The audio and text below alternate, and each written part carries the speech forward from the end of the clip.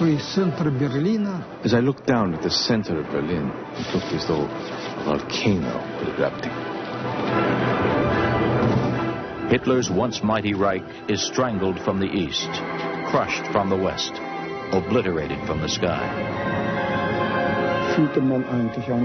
One felt a hideous sense of inferiority and desperation.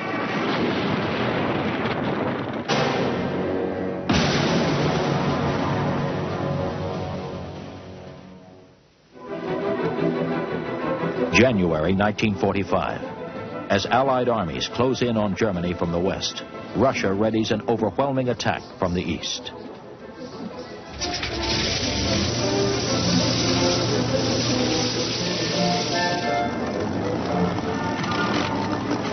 More than 2 million men, 7,000 tanks, and 5,000 planes mass for the knockout blow against the battered armies of the Third Reich. While the Red Air Force gains strength, the Luftwaffe is desperate for pilots, planes, fuel. Adolf Galland senses impending disaster. The Russians were able to build a mighty air force. They were able to maintain a strong air force. They were able to rearm in an area outside the reach of the German Luftwaffe. And they had no shortage of fuel. Luftwaffe aces, once supremely confident, see their ranks decimated. Frederick Obliser, Luftwaffe. We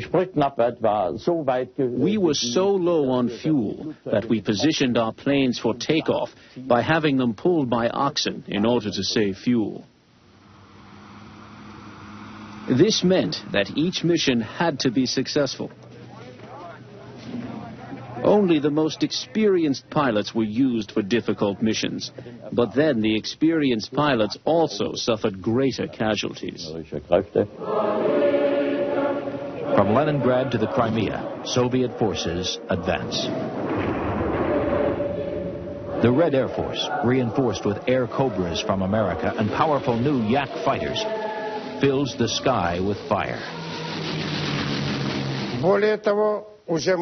We were able now to lend air support to our troops on the battlefield. Fedor Archipenko, Red Air Force. Domination in air power at that time then fully shifted toward the side of the Soviet Union. Air superiority was now completely ours. The Luftwaffe is forced to ration its remaining strength. Heinz Marquardt, Luftwaffe. At the end of the war, the sorties became tougher from week to week due to the superiority of the enemy at that time. The pressure on us increased because our numbers decreased steadily, and we received neither replacement aircraft nor replacement pilots. The Luftwaffe pilots desperately try to stem the Russian advance toward the Polish border. Considering the distances we had to cover, we were like a fire brigade, putting out fires. This meant being transferred every 3 to 4 days. We had tremendous logistical problems, so on a daily basis, we had to perform our missions and already think about the next airfield we were going to use. Faced with defeat, Luftwaffe pilots must call on reserves of inner strength to continue the fight. Soviet ground forces cross into Poland. The Red Air Force flies ground support missions to punish the broken Wehrmacht. Walter Krupinski, Luftwaffe. The Russian pilots were extremely good bomber pilots, that is, low-level attack pilots. In low-level flight formation, they would fly wing on wing, very closely packed, providing us with a large target which we could strafe from side to side. But they could nonetheless maintain formation, carrying their rockets and bombs to the target. They were very brave, but they naturally suffered great losses. There were a lot of pilots who died. The shift to new equipment, to new planes, all this made us carry on a very difficult battle with the enemy. I have a total of 275 recognized victories, of which the majority were in the East. Am I proud of any special victory? I don't know this expression, proud. Naturally, every victory increased the sense of self-worth of every fighter pilot. It contributed to his experience.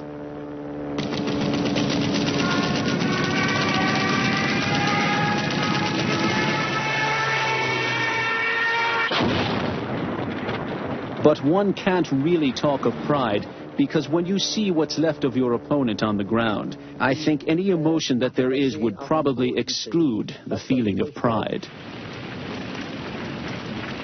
By mid-January 1945, German defenses crumble outside Warsaw. Dietrich Rabach, Luftwaffe. I saw German troops being surrounded. I saw German troops retreating before the Russians, which was something I had never seen before. And I saw the encirclement worsen. And eventually, I saw how the German troops were finally bombarded with rockets and artillery fire.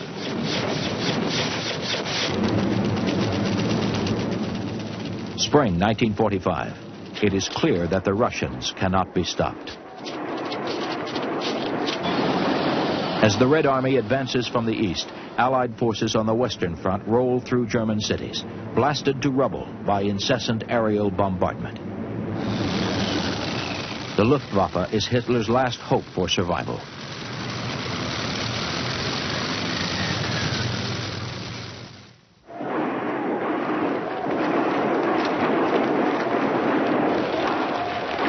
Hitler commands his ground troops to fight to the death, but he orders the cream of the Luftwaffe pulled back to defend the fatherland from heavy Allied bombing raids.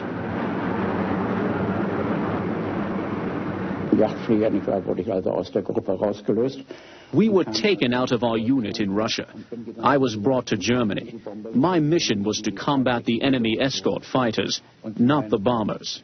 When we got air superiority, man, we could, when they turned us loose to pursue after escorting the bombers, that's when the Luftwaffe bought the farm. My first impression as I flew my first sortie over Germany was, oh my God, look at all those targets. This is going to be a lot better than Russia. In Russia, you sometimes really had to search for an opponent. We had 15 fighter groups in the 8th Air Force, 15 fighter groups in the 9th Air Force. We could put up 50 airplanes in each group every day. So he figured out that's 1,500 fighters.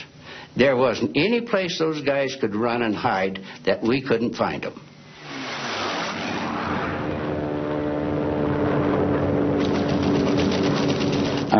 In my first sortie, I shot down 2 Mustangs. In my second, a Thunderbolt. But then it was over. In my third sortie, I was the one who had to bail out.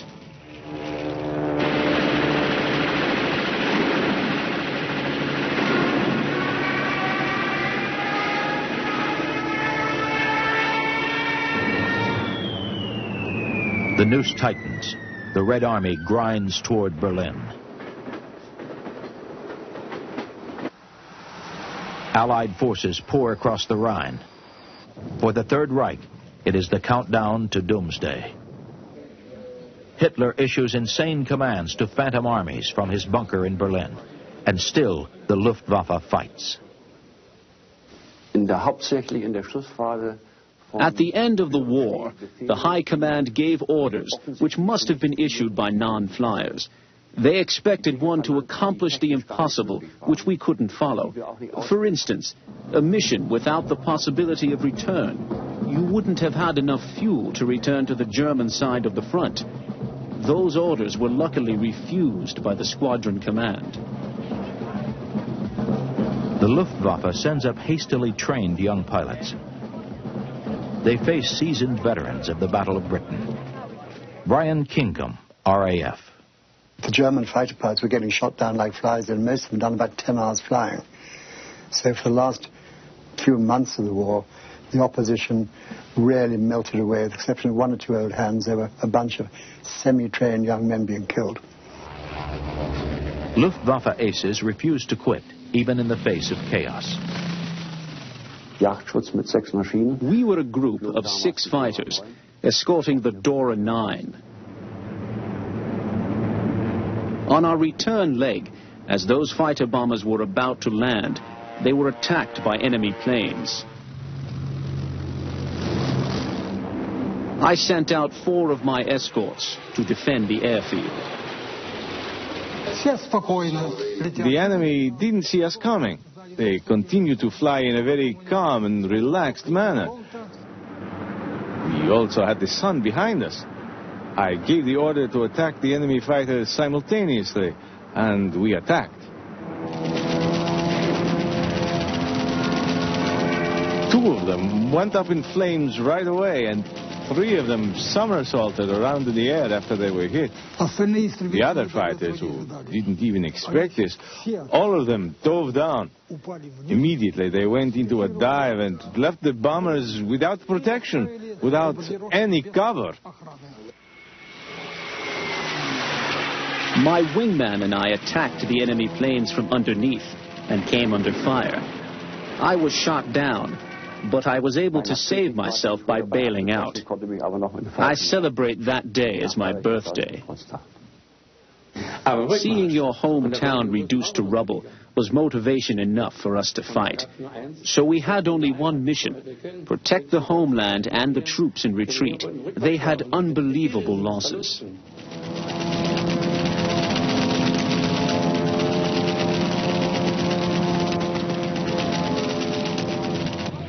Hitler concentrates what power he has left against the Russian juggernaut advancing on Berlin.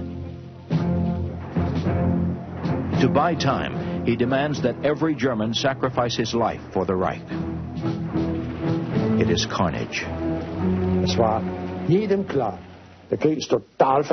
Everyone knew perfectly well the war was lost. There was no more compromise solution. Our situation would not improve. And we were faced with unconditional surrender. That is the worst condition. And then came total destruction.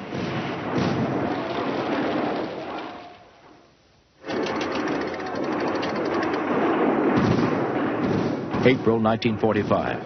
More than 500,000 Red Army troops. Thousands of tanks. 21,000 rocket launchers and 12,000 guns rip into Berlin's last defenses. The Red Air Force hunts down Luftwaffe bombers. I must say we really liked those planes, those bombers. You could approach them easily because they had practically no ability to fire from the back. And now they had only one machine gunner left up there, and we were coming up around him.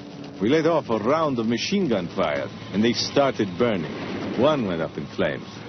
The second one went up in flames. The third, the fourth. We shot down more than half of the enemy planes and lost only 7 of our Soviet fighters. April 25th, 1945. Near the town of Torgau on the Elbe River, Soviet ground forces link up with American GIs. The mood is festive.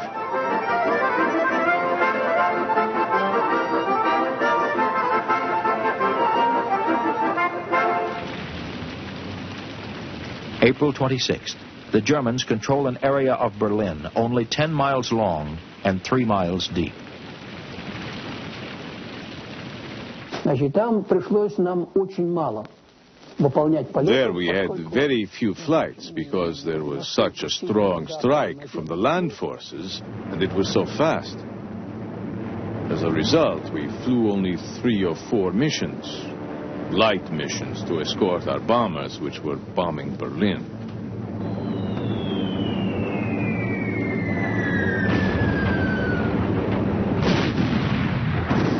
They were trying to destroy the main hotbeds of resistance in the city, where they were still fighting.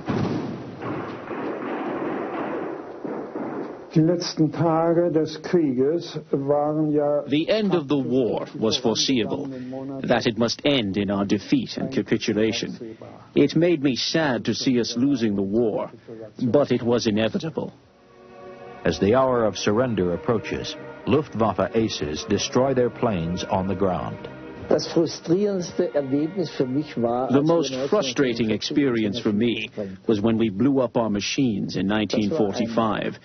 We had to bid farewell to a lifestyle and to our comrades. And of course, we didn't know what the results would be historically and otherwise. German soldiers and airmen surrendered to American and British forces to avoid capture by the Russians. Group Captain Johnny Johnson is playing soccer when a German bomber crew lands at his airfield to give themselves up. And I think they were quite astounded when they saw the group captain dressed up in a pair of football shorts and looking rather scruffy. Anyway, the chap eventually saluted me and said he was bombed up and would like a Spitfire escort. And then we could all go off together and attack the Russians to the east of Berlin. So we helped him on his way to the prisoner of war camp. Erich Hartmann, with 352 kills and known as the Black Devil of the Eastern Front, has special reason to fear the advancing Russians.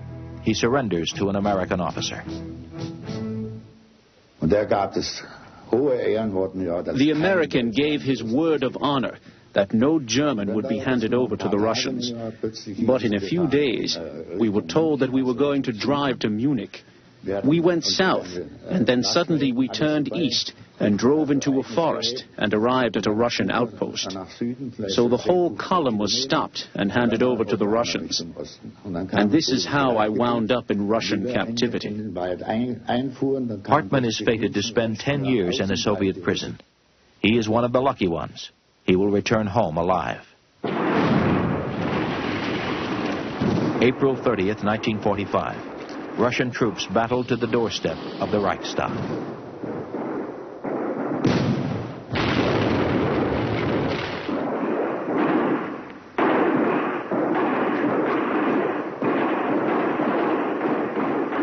May 2nd, 1945. Berlin surrenders. Arseny Borodikhin enters the city on foot. We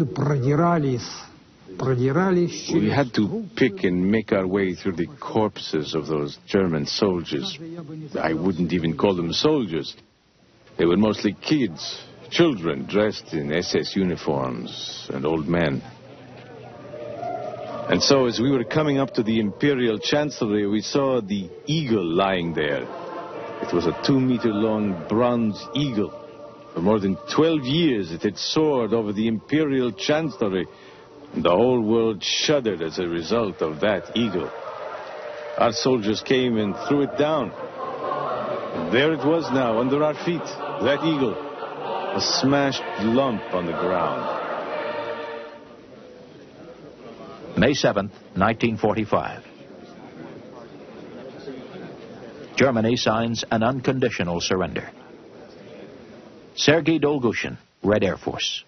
My chief of staff came up and said, "Commander, we've had a coded telegram from headquarters. They say, until special orders, stop all flights." So I looked at them and said, "Okay, kids, it's the end of the war." As to what I felt, I can tell you, I simply couldn't move. I couldn't move my arms or my legs. I was a 24-year-old kid. I was used to combat. I wasn't particularly weak. Here I just couldn't do anything. I just simply lay down flat under the wing, and the mechanic put a parachute under my head.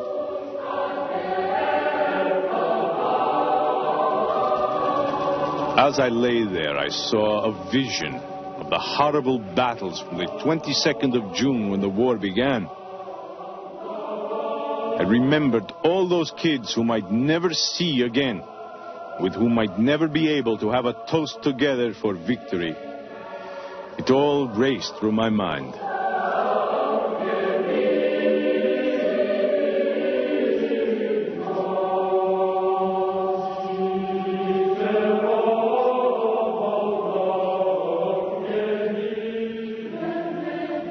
Of course, there was a general feeling of exultation, of triumph.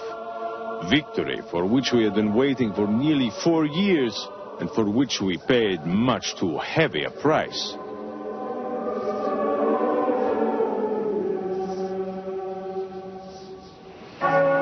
World War II is the costliest conflict in human history. In Germany, 4.5 million dead. 500,000 Britons dead. 300,000 Americans dead. 20 million Russians dead. More than 13 million civilians dead. So many unknown dead. So many heroes, known and unknown.